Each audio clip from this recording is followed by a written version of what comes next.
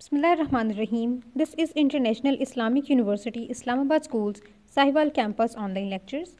This lecture is for English grade 9. We are going to start our poem, unit number 8, Stopping by Words on a Snowy Evening.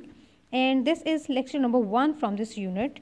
And in this unit, we are going to read out this poem. We are going to learn its summary, and then I will give you the answers of the questions from exercise of this unit. Okay, so please open your English register and write down serial date topic in your index page for today's classwork. Dear grade 9 students, before we begin with the reading of this poem, just make sure that you have your English textbook and your English register and your complete stationery available with you so that you can read it properly, you can learn it properly, and you can write down the things said by your teacher in your notebook or wherever teacher says you. Listen to the teacher attentively and carefully and write down everything said by your teacher in your notebook. Okay, open your English textbook, page number 81, and write down date and day on the top of this page. But first, page 81 is just an introductory page where it is described that what are we going to learn in this unit. Actually, poem reading is here on page number 82. So please open page number 82 from your English textbook. I am going to read this poem with you. First of all, you are required to pause this video here and read this poem thoroughly yourself.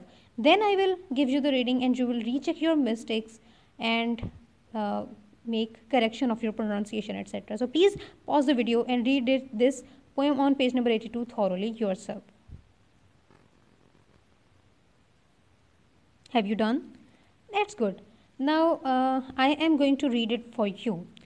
Stanza here, 4 stanzas are given. We will learn that what is described in this poem later after the reading from this. I'm going to read it.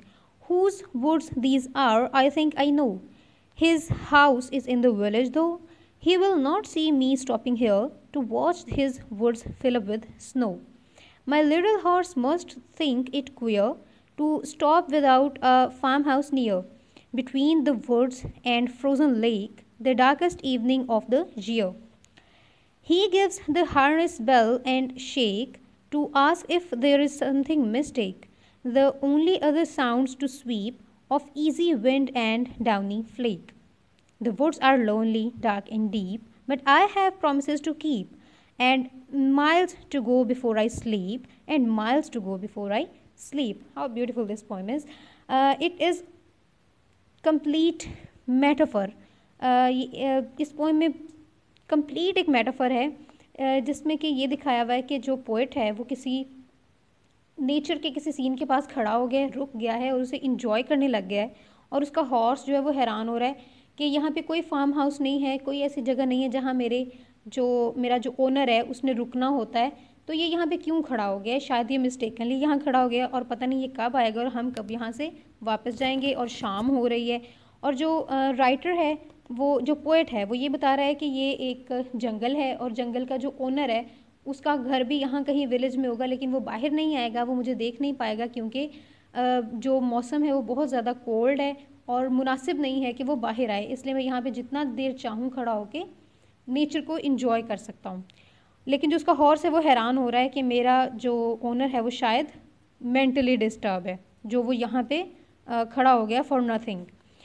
और in the end of this poem poet जो है वो ये कह रहे हैं कि मुझे यहाँ पे मैं सिर्फ उतना टाइम खड़ा हो सकता हूँ जितना टाइम कि मेरे पास लेजर टाइम है, उसके बाद मुझे वापस ही जाना है क्योंकि मुझे लाइफ के चैलेंजेस को भी फेस करना है, सिर्फ इंजॉय ही नहीं करना है, और मेरे पास बहुत सारी ड्यूटीज़ हैं before I die. In the and he says that and miles to go before I sleep. Before I sleep का क्या मतलब, बिफोर आई डाई, कि मुझे मरने से पहले ज़िंदगी का एक बहुत लंबा सफ़र तय करना है जिसमें बहुत सारे चैलेंजेस हैं और मेरी बहुत सारी ड्यूटीज़ हैं और मेरी लाइफ सिर्फ इंजॉयमेंट के लिए ही नहीं है, इसलिए मुझे वापस भी जाना है।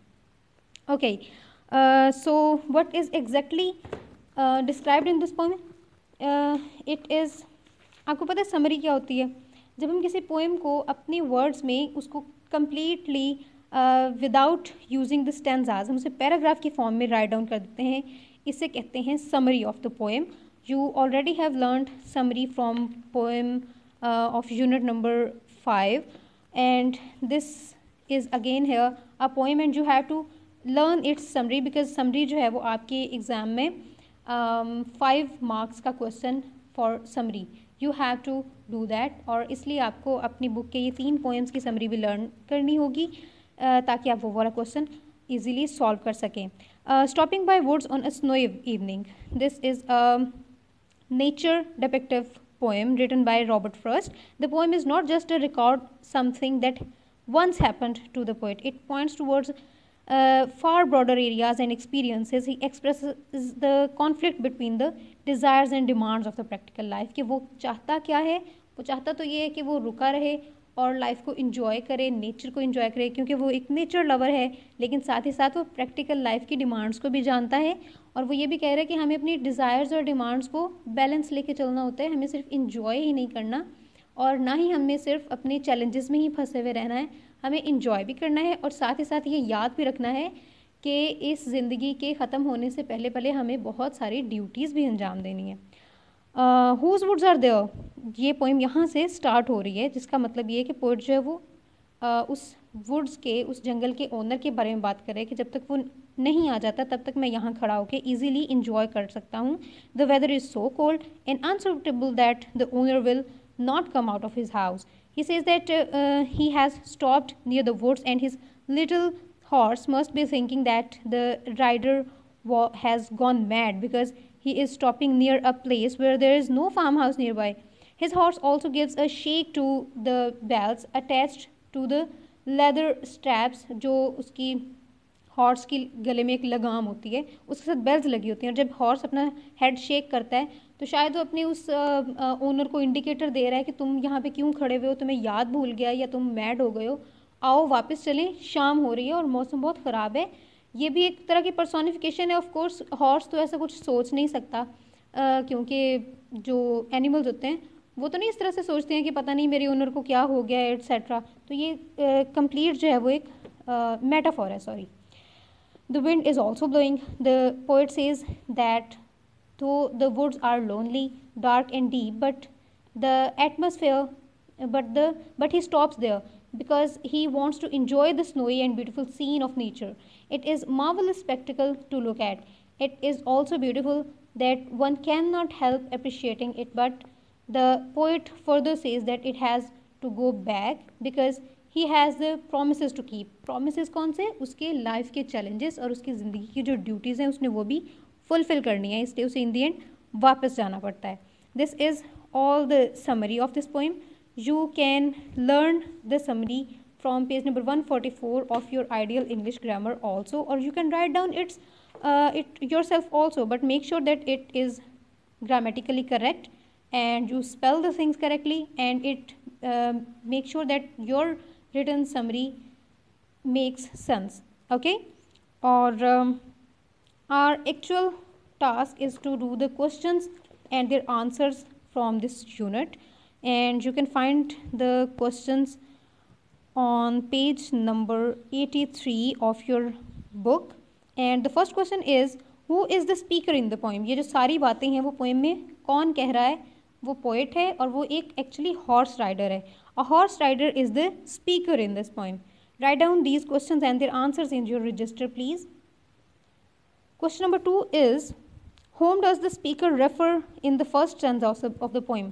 जब पोएम बिल्कुल स्टार्ट होती है और उसकी पहली लाइन है whose woods are there, I think I know. Of course वो किसके बारे में बात कर रहे हैं? वो उस जंगल के ओनर के बारे में बात कर रहे हैं. In the first stanza of the poem, the speaker refers to the master of woods. Question number 3 is, why does the speaker stop on the darkest evening of the year? Darkest evening है और coldest evening है और फिर भी वो वहाँ पे क्यों खड़ा हुआ है? So it is the darkest evening of the year. The poet stops because he wants to enjoy the snowy and beautiful scene of nature. Question number 4 is, why does the horse impatiently wait the next move of his master? It is darkest evening of the year. The horse refers that they may suffer some problem at night. That's why he impatiently awaits the next move of his master. और साथ ही वो अपने head को shake भी करता है, उसे एक इंडिकेटर देता है, एक रिमाइंडर देता है कि हमें यहाँ से चलना भी है. Question number 5 is the speaker in the poem is captivated by the beauty of nature.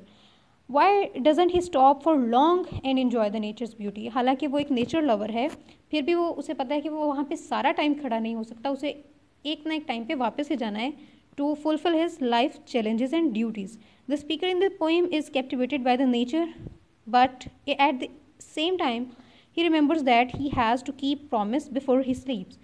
Therefore, he doesn't stop for long time and enjoy nature's beauty. Okay, let's discuss our homework. You have to write down a summary. I already have told you that you can take this summary from your ideal English grammar, and you also are able to write down summary yourself also, but make sure that it is correct. Then you have already written your questions and their answers in your register. Now you have to learn all these questions and answers and the summary of the poem. Is it clear? Get your homework done by the next lesson. Grade 9. Good luck. Allah Hafiz.